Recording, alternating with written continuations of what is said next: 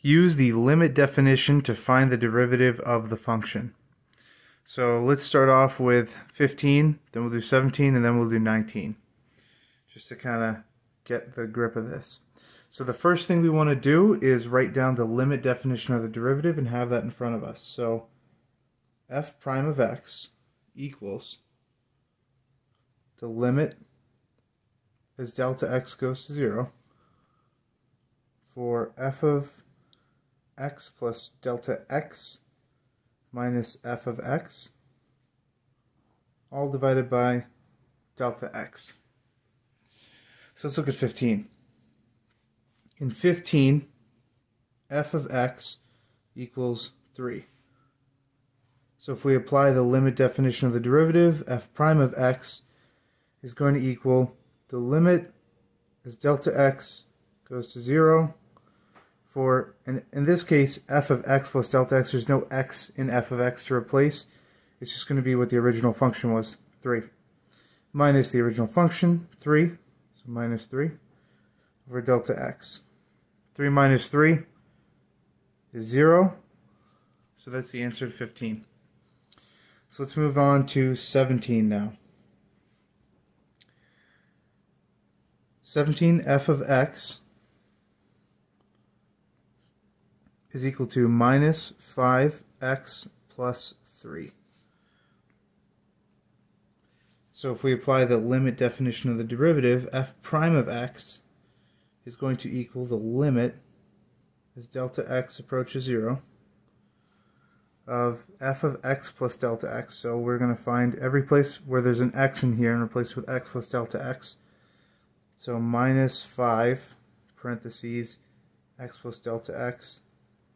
And don't forget the rest of the function, plus 3. Minus, and then the original function, f of x. So we're going to write minus 5x plus 3, all divided by delta x. So when we write that out again, we're going to get minus 5 x minus 5 delta x plus 3 minus minus, so that's a plus 5x, and minus a plus minus 3 all over delta x. So here we have minus 5x plus 5x, those two cancel, and we have plus 3 and minus 3, those two cancel. So we're just left with minus 5 delta x over delta x.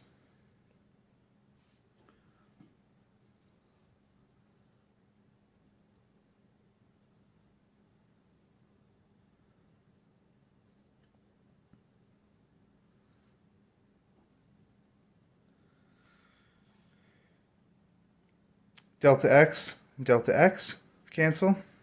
You are left with minus 5. So let's go ahead and move on to number 19. 19, the original function is f of x is equal to x squared minus 4. So if we apply our limit definition of the derivative to this, we'll get f prime of x is equal to x plus delta x in lieu of every x squared. So we'll have the limit delta x going to 0 for x plus delta x squared minus 4 minus the original function. That's this f of x part here. So we'll write x squared minus 4 all over delta x. So you got to dig into your algebra archives and do some foiling here. So let's do some foiling. You're going to get equals limit of delta x going to 0 for x squared plus 2 delta x x.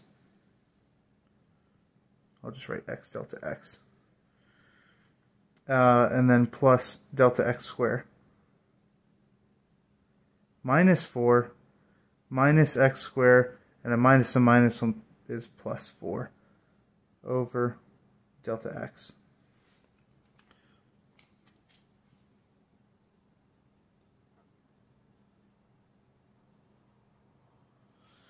So now we have an x squared here and a negative x squared, so those two are going to cancel. We have a minus 4 and a plus 4 here, so those are going to cancel. So we're left with 2x delta x plus x squared all over delta x. So let's write that out. 2x delta x plus delta x squared all over delta x.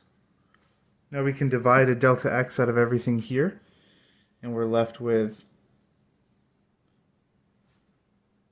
2x plus delta x.